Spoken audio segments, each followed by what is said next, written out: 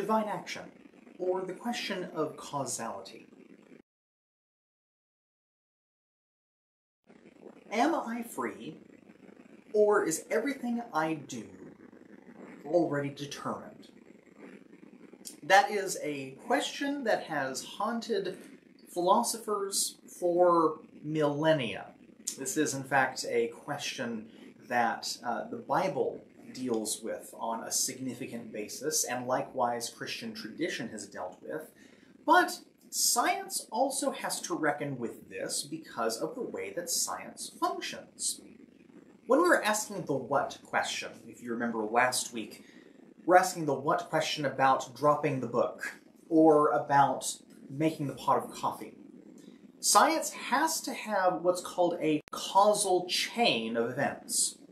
There is something that causes something else, usually in the sense that something causes this, which causes that, which sets off a chain of events. For example, the coffee that we talked about last week. I turn on the coffee. When I turn on the coffee, that begins the process of the heating element bringing the water to a boiling temperature. Well, when that water reaches a boiling temperature, it then goes up a particular siphon tube and comes over the top of the coffee bed, if you have a regular coffee maker that comes over the top, and that action comes over the top and begins to allow all of that to be able to brew and fall into the coffee pot. Thus, the coffee pot is warm, but at the same time, that also causes, when you hit the button, the warming plates to turn on to keep your coffee warm for a longer period of time and not have to rely on the water boiling to simply keep its temperature.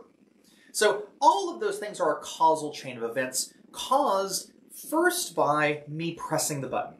It all gets set off by a seemingly minute particular action that sets off a chain of actions that we can then deduce and describe causally. This is, in fact, what Thomas Aquinas says about God as the first mover, or the prime mover. In Thomas Aquinas' philosophy, he's an Aristotelian in philosophy, but a little bit distinct from Aristotle, though. When God begins to make moves in the universe, God is the initial instigator of the movement of the universe. But the way that Thomas explains this, rather, is that when we are thinking about God as a being, we have to identify the fact that God's being is perfectly in lockstep with God's action, such that his being is his action. So God cannot simply be something idle. God is something that is action itself, that is a sustaining action, a causal action. And therefore, God being the prime mover of the universe is not merely that God is the first ball to drop in the universe, but rather that God is the enlivening action of the universe itself. Now, again, that might seem very confusing to begin with, but this is very important because when we start asking ourselves if we as humans actually have free will, we have to swear a couple of important things. When God begins to make a movement, or when the universe itself begins to move, what exactly is our particular relationship to that first causal action? If, for example, I press the coffee button and the water has no choice but to follow the laws of nature, which we would assume would be the case, or else coffee would be a haphazard experience at best. When we turn on the element, the water is going to reach boiling temperature, because that is how we have designed this to work. And that is how water works when exposed to an element that reaches a high heat. There's no choice but for the water to reach boiling temperature unless there is a malfunction. So the thing is that if the water had no choice because of an action that I have taken, does that water, therefore, is it determined that that water must reach boiling temperature? Is it determined by my action that this water has no choice but to do that? We would say yes. And we could say yes because we don't treat water as an agent. We don't treat water as having a will of its own, to make a conscious decision. And again, back to the mystery of consciousness. But I have a will. I have a choice. I have a consciousness in which to make a decision to press the button. If God is, let's say, the divine button presser, does that mean that we as agents actually have free will? If God has begun the universe in such a way that every single interaction that happens after this motion outwards from God occurs, does that necessarily mean that we are living in a determined universe? Well, this is where we get into the theories of predestination. God wills something in a predestined sort of fashion. We have no choice but to fulfill a certain destiny of ourselves. Or do we have the free will to do otherwise? And again, philosophers are going to say that free will primarily is the ability to do otherwise. Now, some would dispute this particular assertion, but that's generally what philosophers will say. But the reason why we're bringing all this back to divine action is that if God acts in the universe, if God is active in the universe, does that by necessity mean we are actually not agents? We actually don't have free will. We might think we have free will, but we actually don't. Such as the water, maybe if it had consciousness, thinks it has free will, but has no choice but to reach boiling temperature. That's a thorny subject.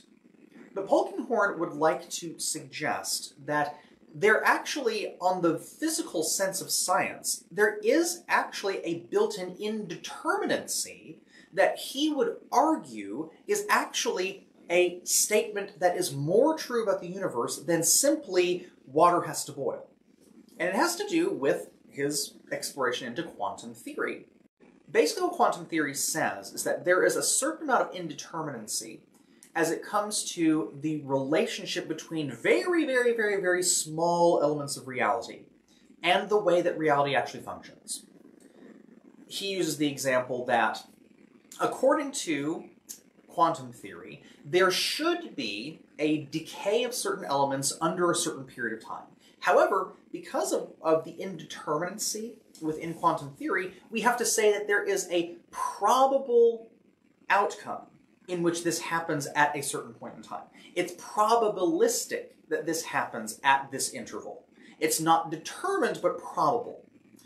And there's a bit of finagling to do with that as it comes to how we're bridging the gap between science and faith. But suffice to say, there is a disagreement as to how or whether the way that the world functions really is determined or not. And if that is involving divine action, if we say that we as humans have free will in that, Polkinghorne is going to say that in that particular scope, these things are not irreconcilable, but rather there is an element in which both God and us as agents have a certain amount of will involved, which he's going to talk about later, by the way, and that the world has a certain amount of determinacy to it. Water boils when we add that heating element to it. It has no choice but to follow the laws of nature. We'll get to where these two things start butting heads against each other in some cases, but Polkinghorne would say that as it comes to science and faith, both of these are descriptors of reality, true reality, but we have to be careful in saying exactly how either divine action or the physical sciences are determined or not. What can people believe and still be Christians? All that was necessary was for the disciples to believe that Jesus was resurrected, not for him to actually be resurrected. This person goes on to suggest that the body might have been stolen from the tomb. As a historian, I know better than most how flimsy the evidence surrounding Christ actually is. This is perhaps one of the most common assumptions about the evidence for Jesus. It is exactly summed up in this question. And it's exactly summed up in the assumption at the end that, as a historian, quote-unquote, I know how flimsy the evidence for Jesus actually is. Now, the interesting double-edged sword in that particular sentence is that historians, by their very study, have to use probabilistic arguments.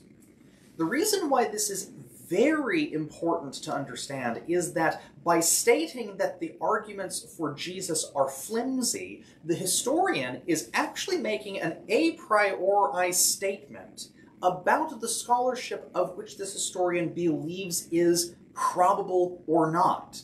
In other words, based upon what this particular historian is saying, they are saying, my particular belief about the probability of this is that it is flimsy. However, Polkinghorne attacks on two fronts here. He first of all says, we really, really need to be careful about saying that the argument for Jesus is flimsy. Because, as we have noted, in fact, in several book studies past, that when we start making historical arguments, we are building evidence in the same exact way that physical science functions.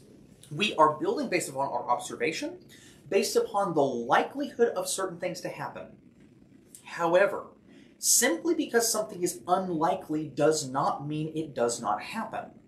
And the reason why this is also very important to note is that when we look at historical evidence for other things that we simply take for granted happen, and part of this is to do with our historical situatedness.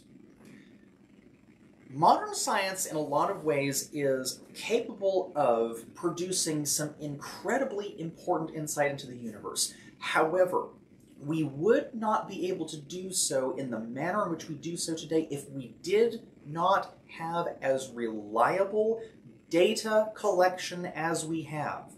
We are able to record things instantaneously, mathematically, and likewise we are able to distribute that information instantly. We are able to record every single little minute detail of a particular situation whenever we are setting up our observance. The thing is, though, that is a particularly contemporary approach to transfer of information. Text communication was simply not the main way that people prior to the invention of the printing press in the 1500s communicated. We are living in a particularly influenced culture by the printing press, but that was not the primary way that people made communication with each other in the normal sense, and likewise in the documented sense, when we get towards our ancient ancestors. This is where we have what's called the oral tradition of passing on information. And historians will tell you the primary way that people passed on information in many communities, especially poorer communities, is primarily through oral tradition storytelling. It was not by writing things down, because writing was prohibitively expensive in the ancient Near East. Likewise, writing was prohibitively consigned to those who were able to write. Literacy is not the same thing as saying someone can read and write. Literacy is saying that someone has faculty in the language, faculty in the ability to communicate. Sometimes someone being literate in those cases is being able to communicate verbally, orally, not necessarily by writing or by reading.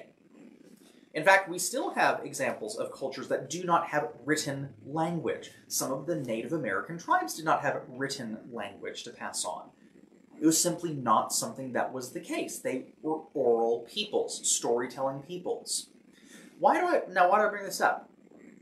When historians say that evidence is flimsy, often, whenever historians are saying that, they're saying, well, there's no documents for me to look at. Do you expect there to be documents to look at when you're looking at an oral culture? That's simply, that's simply not to ask the right question. But the amazing thing is, we do have documents, lots of documents, about Jesus in the extant manuscripts we have. In fact, we have more than 6,000 or 7,000 of them at the time. So first of all, the little quip at the end, as a historian, I know how flimsy those accounts are. That is that person's belief about that. That is not the case when you start looking at this from a purely historical science. But the other question that is brought up here about the resurrection is the more important thing for Polkinghorne. So, Jesus' resurrection. One of the things that Polkinghorne is going to say about this is that the thing that makes Jesus unique in this case against other religious leaders is that instead of Jesus simply being this wise person, this wise guru that has a group of disciples that carry on his ministry after he dies, which, by the way, is the way that some historians talk about Jesus, when you actually look at the documented evidence of Jesus, the actual document, such as the New Testament, such as the letters of the New Testament, such as the early church, such as Philo, the historian, such as other Roman historians who make fun of Christians, Jesus' followers were not in the cookie-cutter shape of gurus. Jesus did not simply pass on his information or his teaching to his disciples, and then they went on with that after Jesus' beloved death. Jesus' disciples deserted him. Jesus was crucified on a tree, in which the Old Testament itself says that that is someone who is under a curse. Cursed is anyone who dies upon a tree. And yet, these same deserters became believers when Jesus presented himself to them, according to the literary tradition of the Gospels, and likewise the disciples' own testimonies. They became believers after they witnessed something of the body of Jesus. It was certainly not that they simply hallucinated.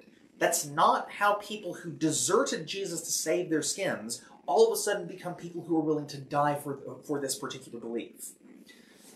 Again, this is all summed up very well in N.T. Wright's book, Surprised by Hope. But all to say is that when we start talking about Jesus' resurrection, that is the hinge point on which belief in Jesus is unique in comparison to other religions. Jesus, according to the literary canon of the Christian canon, is someone who was raised bodily, and likewise was the first fruits of the bodily resurrection that those who believe in him will experience. So the thing is that when we take about the scientific approach of, as Polkinghorne says, realism, truth about what the world is, both history and science are attempting to say the truth about what the world is. And to sum up a little bit of a quip of someone that basically, if the resurrection didn't have to do with the cells of the body, then we might as well just quit the whole project together. But if the resurrection really did bridge over into the actual makeup of my body, the makeup of human bodies, then we have something we've got to contend with.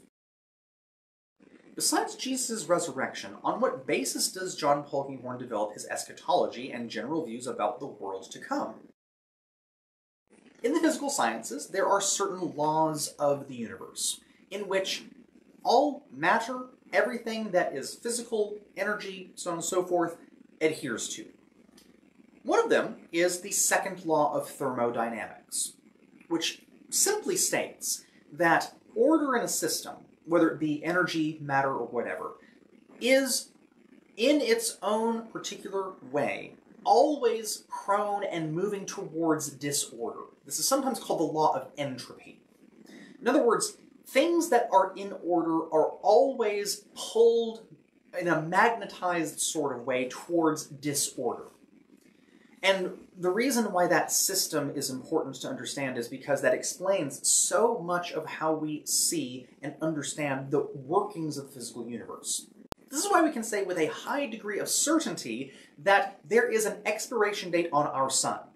There is a physical expiration date in which, in the order of the system in which it's working right now, if there are no outside forces of which we are unaware of at the moment, the sun has only a certain amount of gas that can be turned into fusion. And likewise, there is only a certain amount of time before the system that exists between the sun and the planets within our solar system becomes unsustainable. As stars begin to reach the latter portion of their life, they turn into different sorts of stars. And these stars, as we get farther along in the process, begin to grow dimmer but get bigger. And so the red giants are those who are big, big, big stars. But the thing is that if our sun eventually turns into a red giant, basically what happens is that all of the rest of our planets within our solar system will eventually collapse into the sun. This, we can say, with a significant amount of certainty, as it comes to the system of which it operates right now, is what is going to happen on a significantly long geologic time. In other words, ain't going to happen tomorrow, but according to the ways in which the law of entropy functions, it will be a reality at some significantly long distant future. That is a system that is able to describe so much of the way that the physical science sees in the world. It's not simply something we see on a cosmic scale, but something we see on a minute scale as well.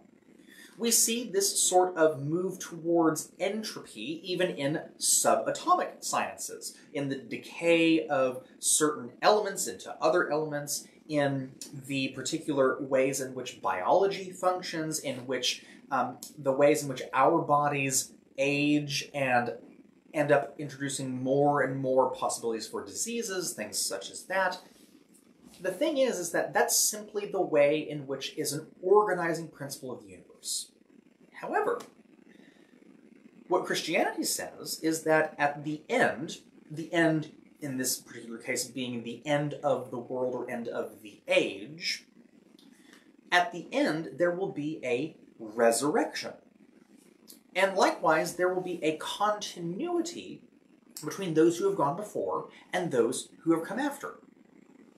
In the same breath as we say the God of Abraham, Isaac, and Jacob, we also say that God is a God of you and me. And in that same way, if Abraham, Isaac, and Jacob are real people that will be made continuous with us, such that, as Polkinghorne notes, Abraham, Isaac, and Jacob are not simply names or namesakes to be brought forward to be used by someone else, but they are real people whom we will actually interact with in the ways in which the resurrection functions, there is a significant amount of continuity, and likewise a specific amount of continuity physically, because this involves physical bodies. Polkinghorne, therefore, wants to put out the notion that God who created all of the ways in which the universe functions, and likewise God who is active in the way that the universe functions, God's not a deist God that's way out here and simply the way that the universe functions is going on down here, but rather God is actively sustaining, actively engaging with the creation, then that means, at least in Polkinghorne's particular insight, that why can we not say that God can bring about a particular way of the universe that is not subject to the law of entropy? In fact, it's something that we actually have to say from a theological perspective, because when we say that we are experiencing the resurrection of Jesus Christ, we are resurrected not to die again. Death itself is a type of discontinuity or a type of entropy, if you kind of think about it that way. So there has to be some sort of organizing principle that fundamentally changes the way that the universe functions. Polkinghorne simply says, if God, who can create the universe and who sustains it and is active within it, has created a logical way for us to understand the law of entropy, why can there not be a new creation in which that particular impact on the physical universe is simply not a factor anymore? And Polkinghorne basically says, how can we say what it will look like? Well, he simply holds his hands up, I think wisely, and says, wait and see. We don't have an actual insight into how that functions. We are simply told what our hope is, but we're not told the specifics. And for Polkinghorne, it's not helpful to look for specifics in this case, because this is something that God, in God's incredible complexity, brings about in the ways in which God desires. Jesus brings about these things in the way in which he desires, and not necessarily in the ways that we expect. So, as Polkinghorne says, this is something we can certainly say is something that we can hold in faith and hold scientifically and not see a discontinuity between these things. But we also see that there is, by very nature, something fundamental that has to change. And that's not something that needs to necessarily be a block to having faith that God will do something new, but rather that we can explain this both in the theological and the physical sense, and say that there is more to come. Atheism, or the charge of atheism that religion is immoral. Richard Dawkins, famous atheist and biologist, has claimed in some of his books that to be religious is in fact to be immoral. In other words, to be religious, to believe something fake about the world, or to believe that God desires for you to kill these people or to destroy this civilization, is by its very nature immoral. And therefore, to use the language of one particular philosopher, atheist philosopher, that religion is simply child abuse, to bring a child up in religious circles. Now, the response that Polkinghorne and others have made is that if you look at atheist regimes, even as recently as the 20th century, you will see that the description of simply religion as being a shoehorn in for being immoral simply cannot stand as an argument, because we have the examples of very, very specifically atheistic regimes, such as Stalin's regime under communism, which takes his particular sort of living out of that from Karl Marx himself, who thought of religion as the opiate of the people, famous phrase from Marx. But even other regimes that also want to sideline the idea of religion in total. We can look at communist regimes that take this sort of thing in its totality within the 20th century, and we can see incredible ahumanitarian ways in which these particular regimes were completely immorally doing things. So the problem that we come up with is that it's not simply religion in its crusades or its various religious wars that is the problem caused by religion. Rather, Polkinghorne says, no, this is a little bit of a misplaced cause. It's sort of like saying that there is something that gives rise to something because of something. Polkinghorne wants to say, no, that is what we would call constant conjunction. There is a conjunction between religion and violence, but it doesn't seem to be causative. In fact, if you look at many religions in the world, religions demand that you be humanitarian in a lot of ways. It seems that rather religion or irreligion, theism or atheism, is not causative or determinant on whether someone is violent or not. There seem to be a lot of different things that go into that, of which either one of these things can lead to values that cause violence. That certainly is the case. However, there is a significantly different sort of relationship that we can draw from these particular assumptions. Dawkins assumes that because you believe that God has made special some people and not special other people, that some people are worth it and not, and therefore that is an obvious, immoral, particular stance on the world. Now, Dawkins would be right if that was actually what religion said. The challenge is that the force of this particular argument is dependent upon there being a causative relationship between religion and violence, of which many, many, many sociologists, and likewise many atheists, actually dispute with Dawkins. The challenge, though, is saying that rather than saying that there is a causative or a causative relationship between violence or non-violence, rather we have to say there is a way in which we can look at the relationship between a human and the world, and in which either theism or atheism can be a cause or causative relationship to be a bad actor. The way that Polkinghorne says is that simply the Christian diagnosis of that particular condition, regardless of whether you are of faith or not, is simply the concept of sin. That we have a fundamental part of ourselves that is bent towards the wrong or the ill. The way that some have described this is that we have a bent towards our personal selves. We are so ready to make our personal realities, our personal convictions, simply the way that the world should function, and therefore make every other person that's not like us fall in line with what we believe the world should be like. That is perhaps an excellent description of the concept of pride, the deadly sin of pride, but it also is a description of sin. Putting ourselves over and above the needs or the wants of someone else. We are desirous of control, perfect control. And when we are desirous of that, when we control others, or when we interpersonally are so bent on controlling the world, we actually put ourselves in the place of God, or in the place of whatever entity you want to name, if you're an atheist.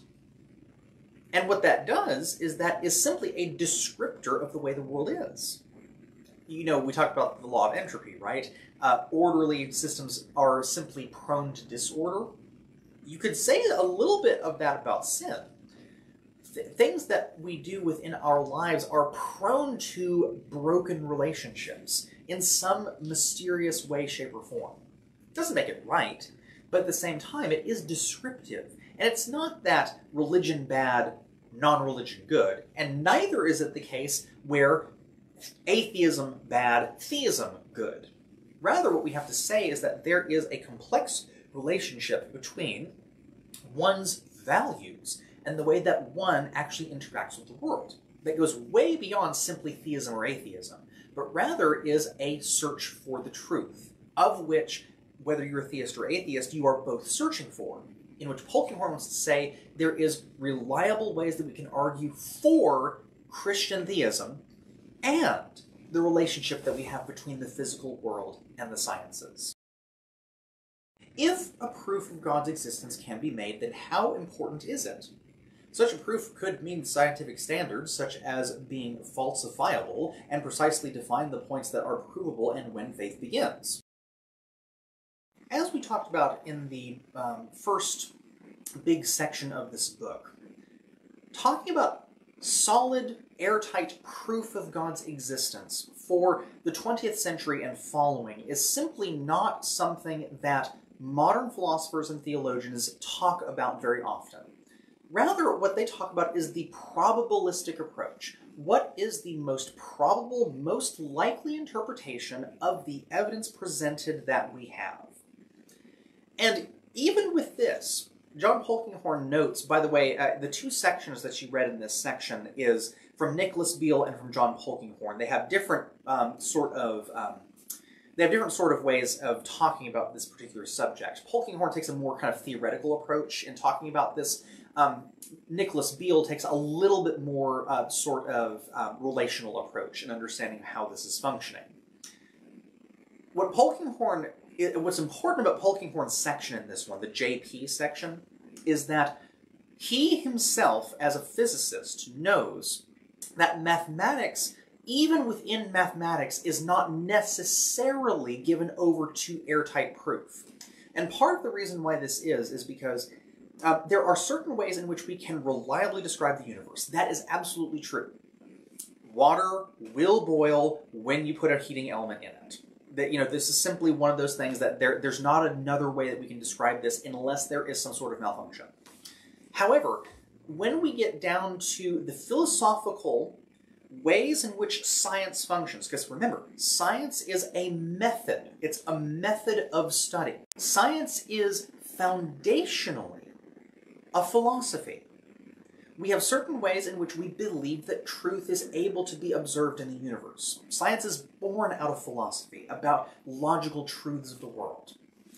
And when we say that, there are certain things that we can observe that are reliable, that are ways that we can understand truth. We are tempted to say that, well, this simply proves something. We can say that upon an argument of reliability.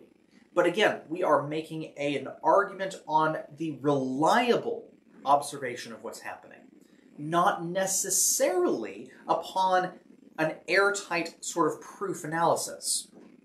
The challenge that Polkinghorne gives here is that science itself has a bit of a circularity to it, in which we are experimenting and finding results in which experiments are determinative of results, and results sometimes are determinative of how the experiment is set up in the first place. And so there's a bit of a circularity in which we can say that there's some reliability in this particular thing. So that's why science should be repeatable. However, it is false to say that science, simply by its own objective standards in a vacuum, is not influenced by the ways in which we believe that this is supposed to function.